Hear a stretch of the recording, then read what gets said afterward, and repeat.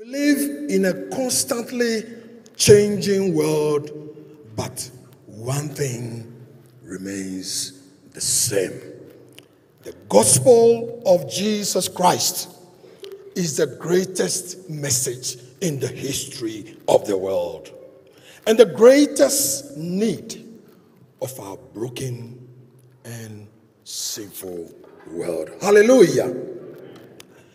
The research on global Christianity reveals that Africa has the largest number of people professing to be Christians, ahead of any other continent since 2018. Today, 1 in 5 of the world's Christians live in Africa, live in Kenya, live in Nigeria, live in Malawi, live in Botswana. Hallelujah.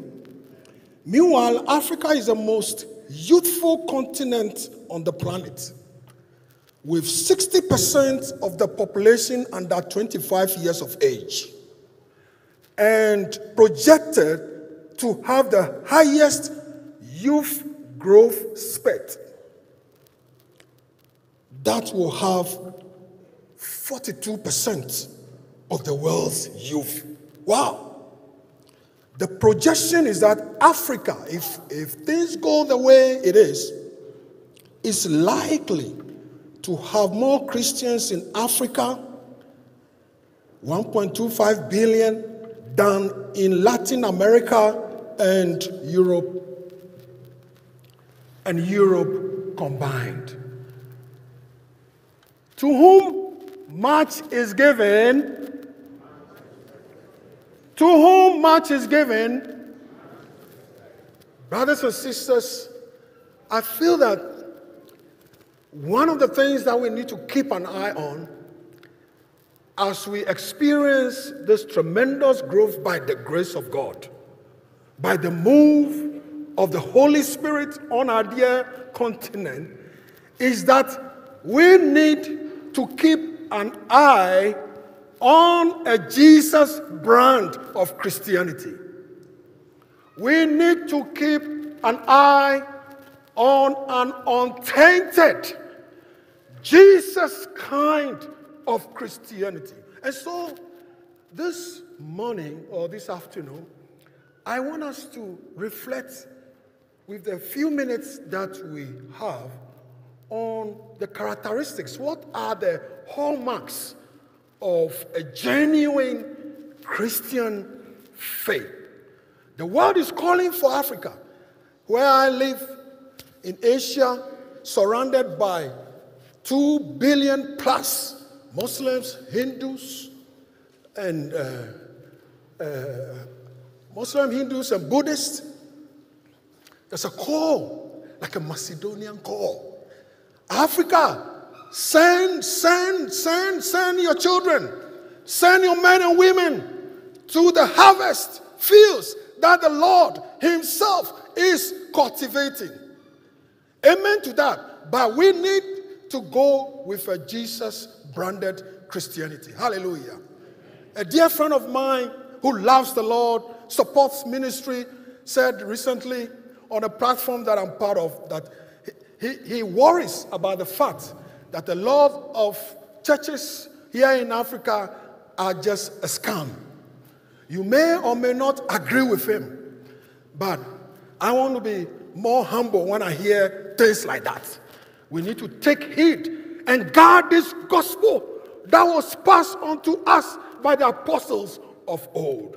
And that's why we need to look at what are some signs that give us pictures of a genuine Christian faith. We had the passage read for us, 1 Thessalonians chapter 1 to verse 10.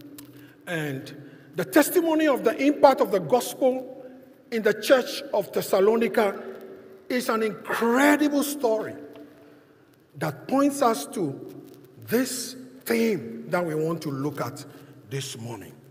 This is the account of the very first church in all of Europe. All of Europe.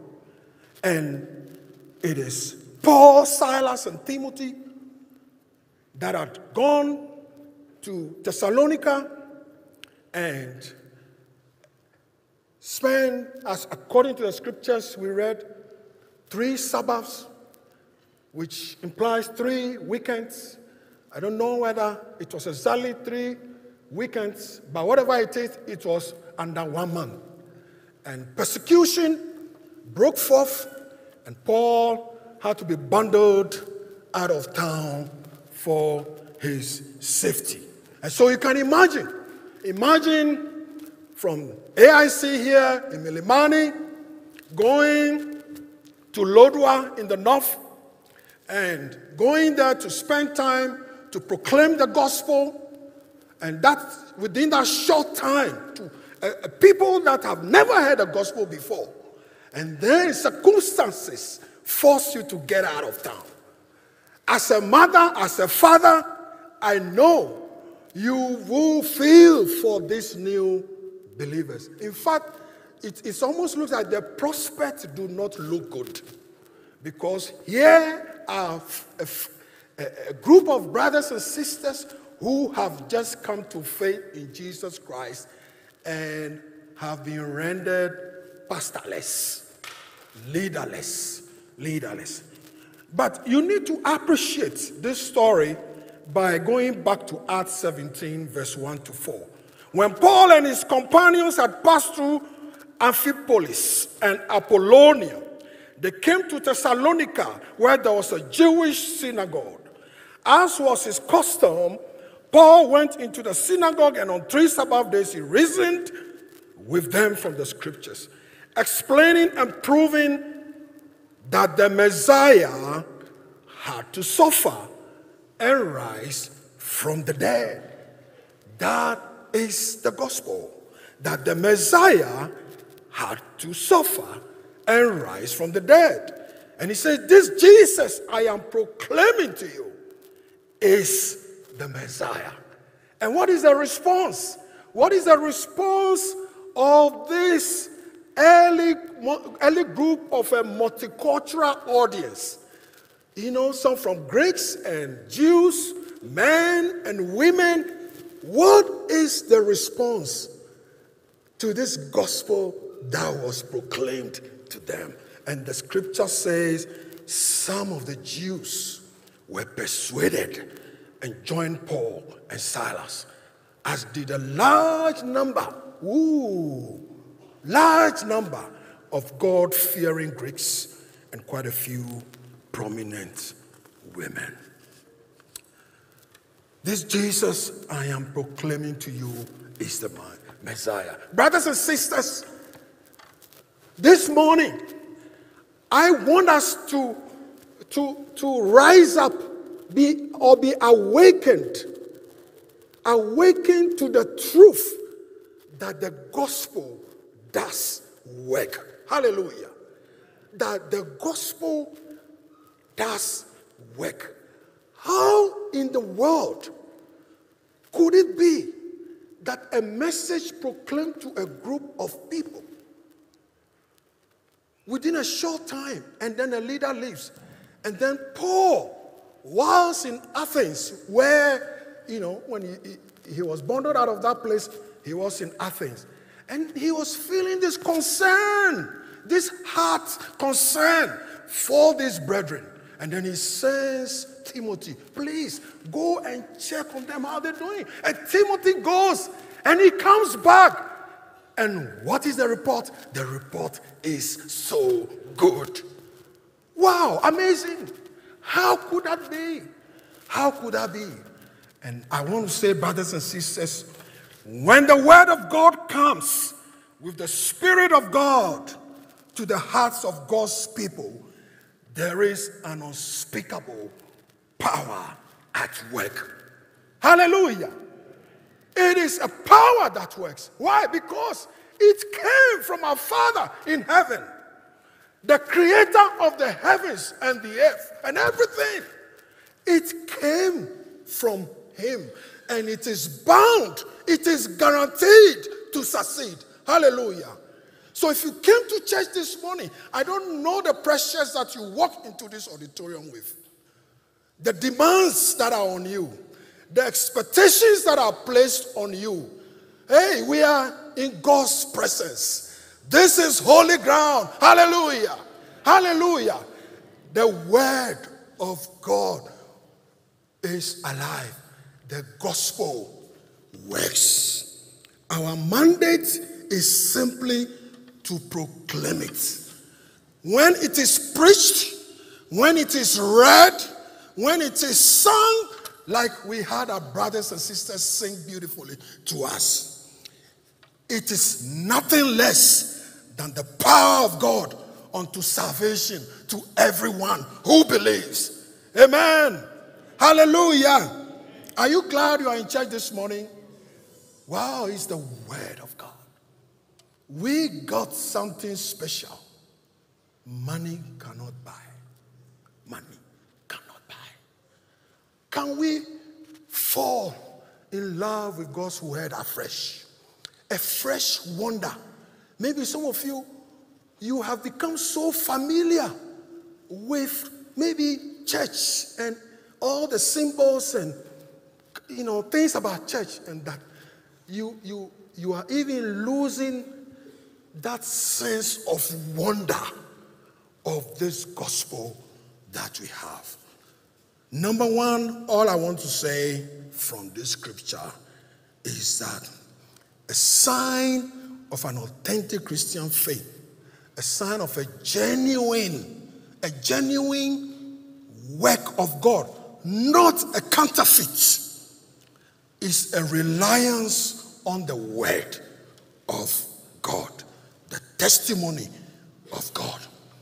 The second point I want to make is that Paul gets this report that we remember before our God and Father. Oh no, it's a prayer. Paul writes in response to the report that as a result of what we heard, we are prioritizing the issue of prayer, and we pray for you before our God and Father for your work produced by faith, your labor prompted by love, and endurance inspired by hope in our Lord Jesus Christ. Wow, those three things. Wow, I think it summarizes a lot of things for us. Works of faith expressed in loving deeds and pressing forward with steadfast hope in Christ Jesus. What else? What else do we need? What else do we need? What else do we need? Faith, love, and hope. God has one purpose for the realm of time and space: to reveal himself through his Son and to build an eternal body of believers which is mature in Christ, filled with the knowledge of the Son of God, who will glorify him and enjoy him forever. Turn to your neighbor and say, it is us. We are the body. It is us. It is us. It is us. It is us. It is us. It is God's plan that through us, that through this assembly, African Inland Church, Milimani, from this assembly will proceed forth the word of God through men and women from this congregation, not only to the nooks and crannies of this country, but throughout Africa and to the rest of the world. Do you believe it? Oh, I'm not hearing amen. Oh, what time is this, my people? What time is this? What time is this? When I was 6 years, 7 years, I used to carry the tools of my father My father was an electrical technician, and I'll carry his tools to the homes of missionaries to go and sort some of the problems there. The light is not on, and the bulb, fix the bulb, this and that and that. And I used to carry the tools. I never knew that me too, look at me too can be a missionary. I never knew. It never even crossed my mind. But thanks be to God. Praise God for grace and the mercy of God. That you and I, every one of us, we have become instruments for God's heart for the nations. And he accomplishes his sovereign purposes through us. We need to be a congregation, a people that is trusting Jesus. That's the faith part.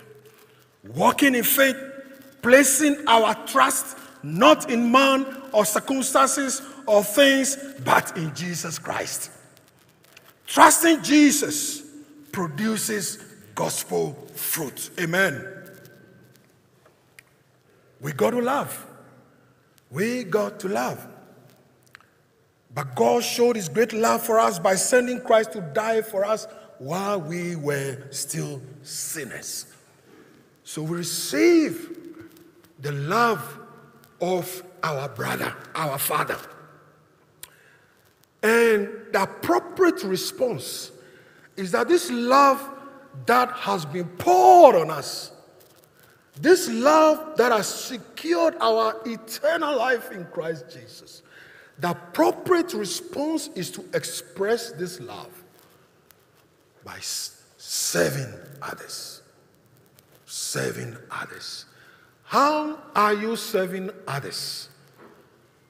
In your office, in your community, in your family. How is a reflection, a response to this love? How is that looking like at your marketplace?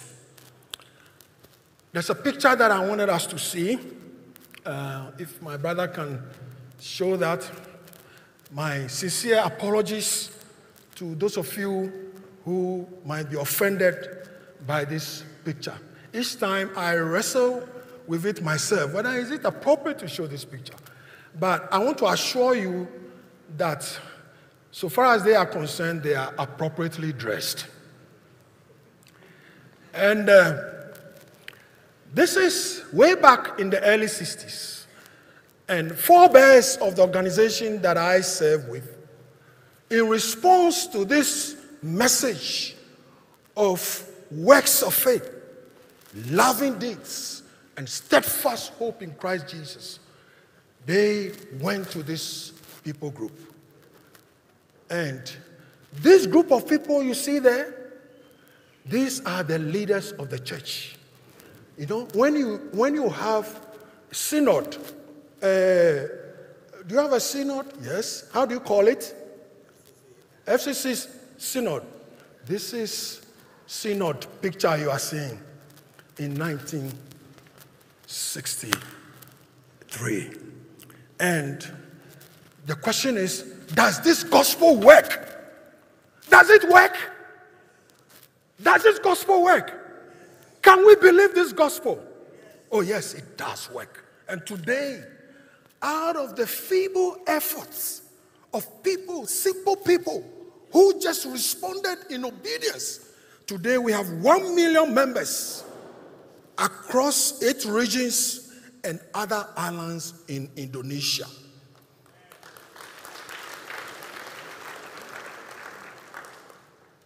I spent time with them 3 years ago. It was a wonderful time. They teach me how to love Jesus.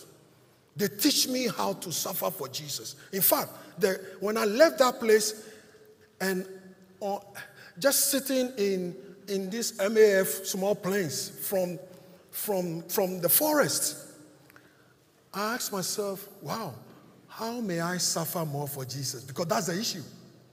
The issue is, how may I suffer more for Jesus? They taught me. I said I was going there like a guest speaker, but I learned more from them. And today they have more than 7,000 ordained pastors serving amongst 8,000 churches, 500 local evangelists. And I heard that they recently sent a missionary to serve in Uganda, just next door.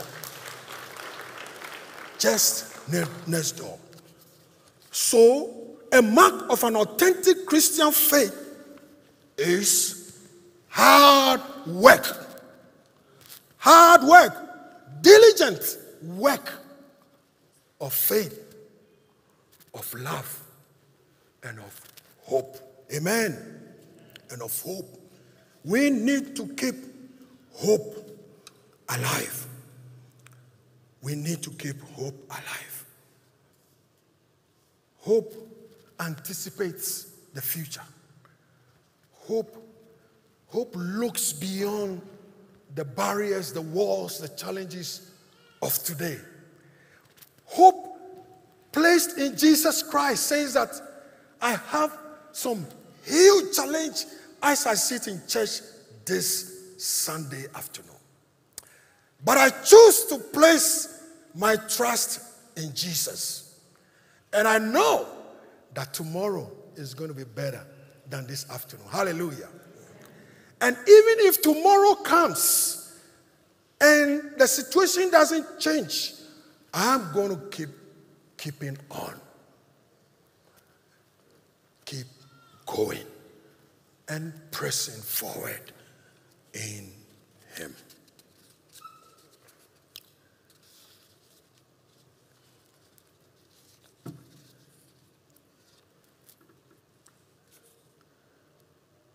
Then the third one, the gospel came to you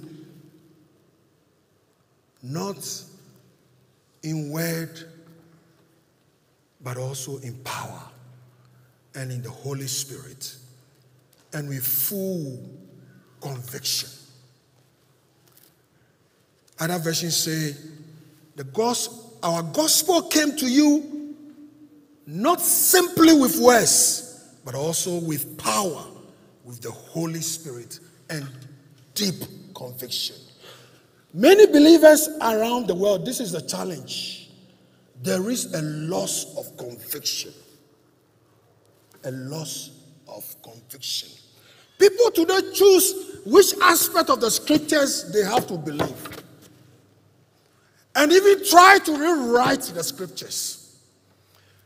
May we in Africa be a people that is growing more and more from one degree of glory, one degree of understanding, in deep convictions about God and His Word and His work.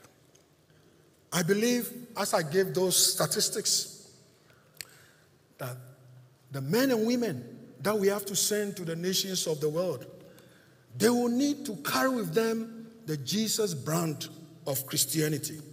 And I like the testimonies that we hear from people. You know, you have your son, you have your daughter living in Europe, living in Asia. You know, you've sent people all over the world, and some of them are an open display of the gospel. Praise the Lord. And we need to be praying for them. What I'm saying is that we need to be a people that continue to demonstrate deep spirituality and transformational discipleship. Hallelujah. People who hold fast, who hold firm to deep commitment to prayer and the study of God's word.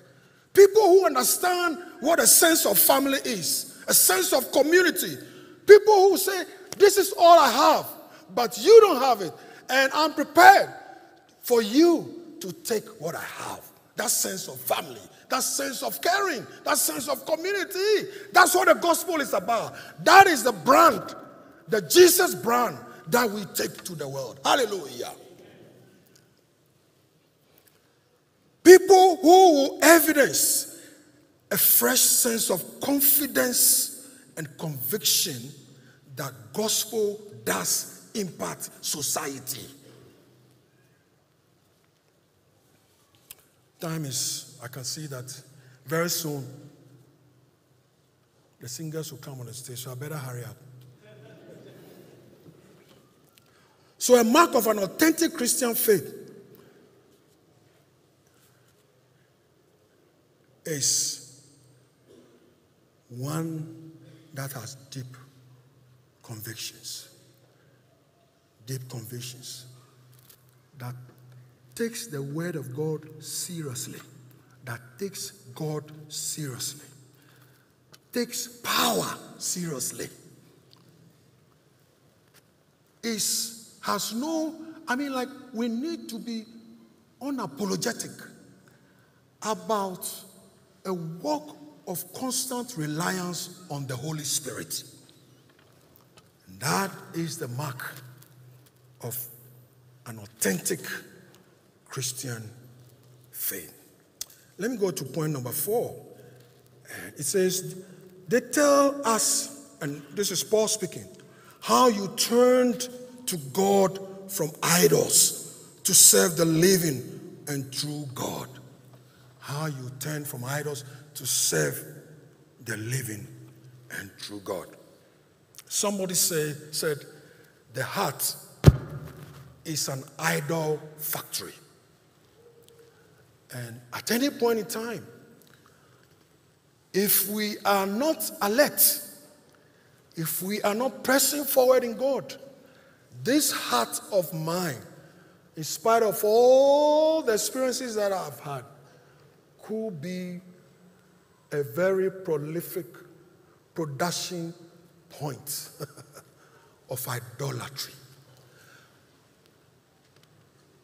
Where is your allegiance? Where is your allegiance? Are we ready to die for this gospel? Are we ready to die for this gospel? In every true conversion, there is a turning not only from sin to Christ, but from darkness to light. Hallelujah. From the power of Satan to God, and from idols to serve the living and true God. There's also a rescue from the dominion of darkness into the kingdom of the Son God loves. Hallelujah. You know, I don't have time, but I'm tempted to share this testimony of a missionary who was working amongst a group of women amongst the Kikuyu, group of women. And then this missionary was preparing them for baptism.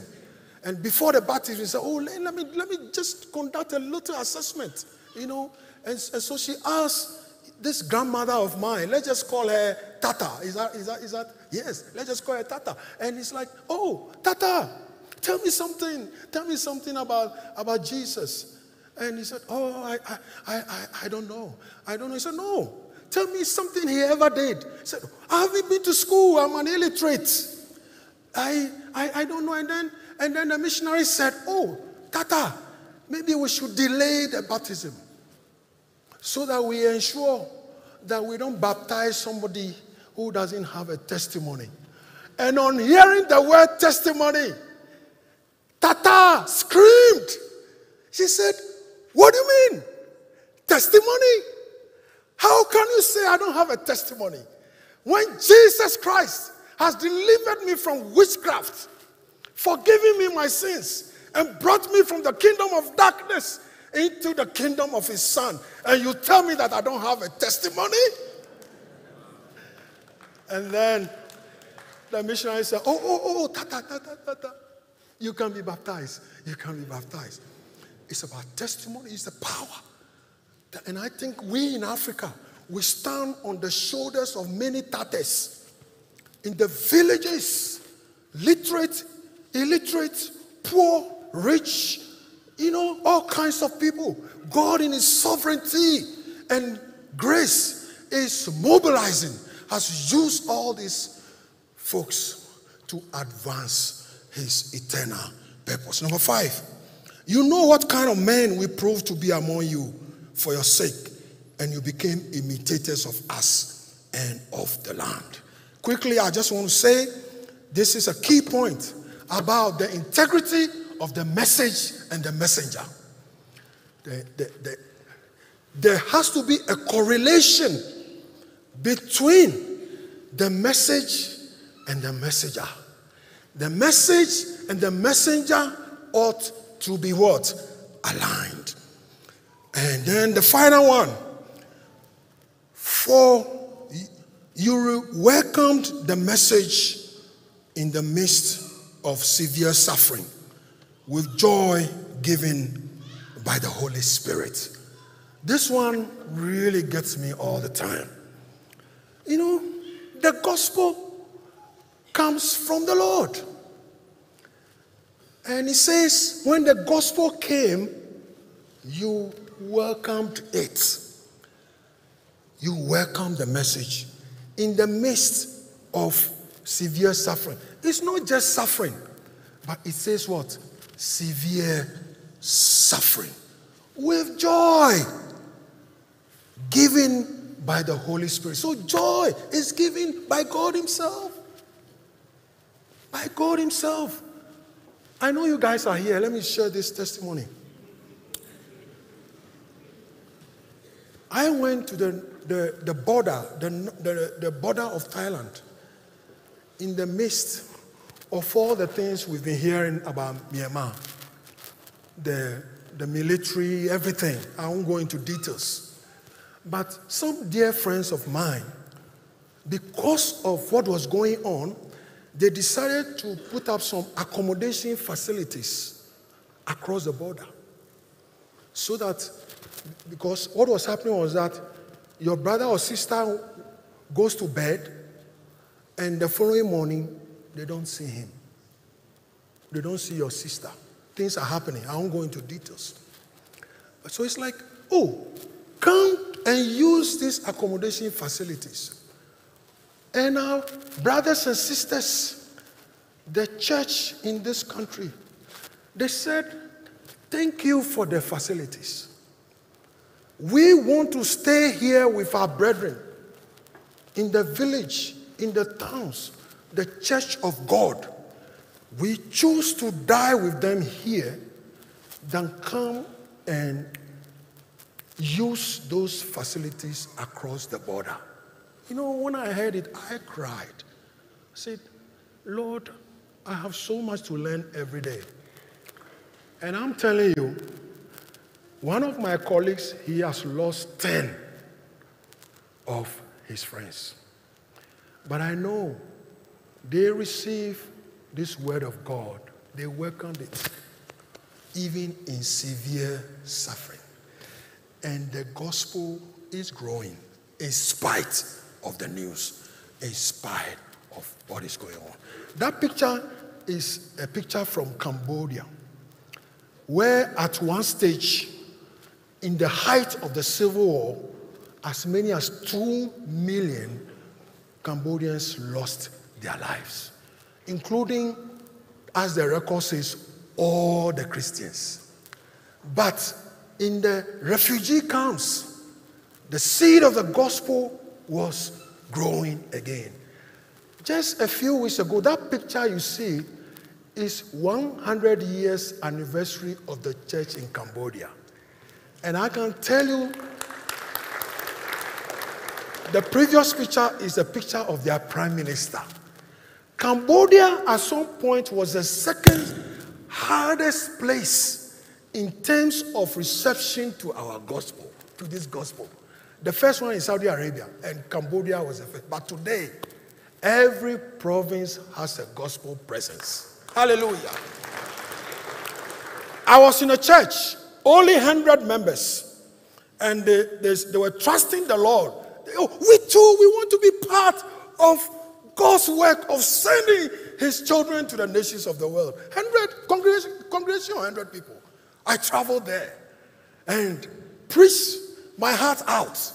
I said, you guys can make it. Because I've been to some of these countries in Latin America, 50-member congregation, 150, 200, and they are sending to the nations of the world. I said, you guys, you too. By the grace of God, you can do it. And everyone in the congregation, children's service, whether it was 10 cents or 20 cents, 50 cents, $1, whatever, they brought the money together. To cut a long story short, our sister, they laid hands on her and she started working in Thailand. I've just heard that she's now serving in Zambia. Hallelujah. I'm talking about a church of 100 people.